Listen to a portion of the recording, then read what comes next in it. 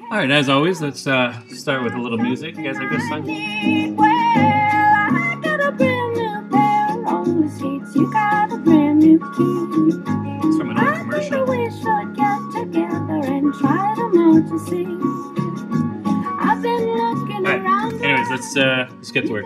So first of all, we've got Janelle and David. They're going to buy a home for $115,000.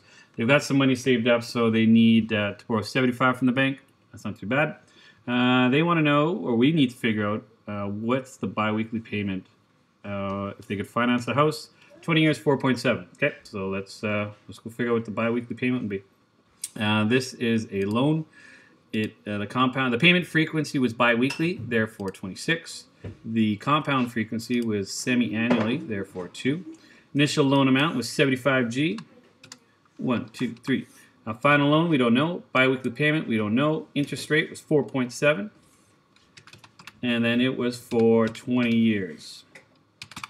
Now let's take a look at what's the biweekly payment. Please tell us. Ooh, $220. Biweekly, probably because that's how they get paid, right? It's usually a good idea to pay your mortgage as how you get your paycheck. But take a look at these scary numbers. No, that's not what I want to show you just yet. Okay, so let's copy this guy. So Control-C, and let's throw that in right here.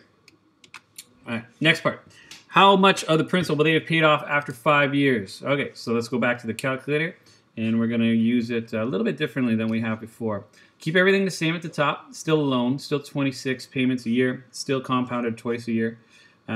Still 75, poof, poof. Everything stays the same except now we want to change this to 5 years, right? And let's take a look at how much is left. Shaboof. $62,000 is still left on the home. And look at these scary numbers. Yeesh. So they've paid this of the principal, 12 grand. They've paid this to interest. That goes to the bank, $16,000. So more money's gone to the bank than actually paying off their home in the first 5 years.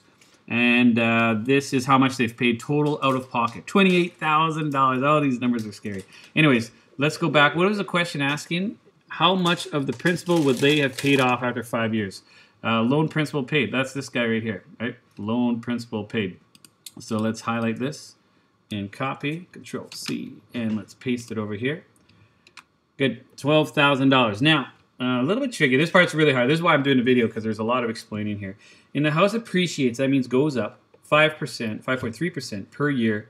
Determine the equity. Equity means how much they have in the house after 5 years. I broke it down into these two questions. How much is a house worth after 5 years? Let's do that one first.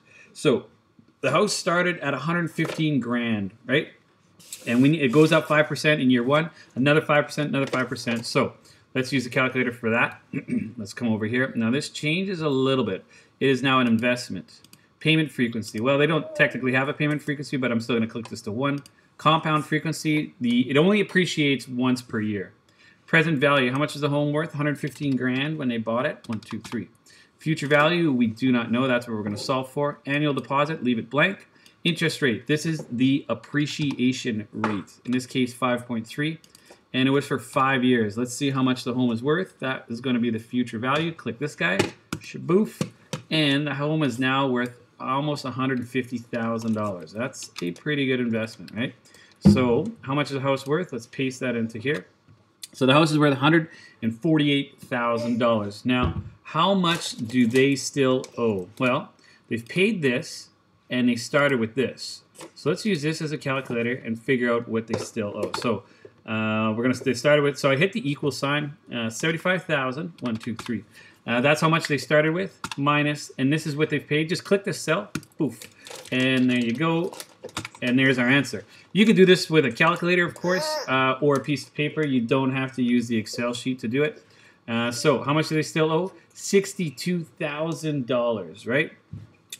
Next, if the house appreciates determine the equity of the home after 5 years. Now, guess what? The house is worth this. This is how much they still owe. They get the difference. They get the good stuff. So, again, let's use this as a calculator. This is going to be equals what the house is worth, shaboof, minus what they still owe to the bank, shaboof.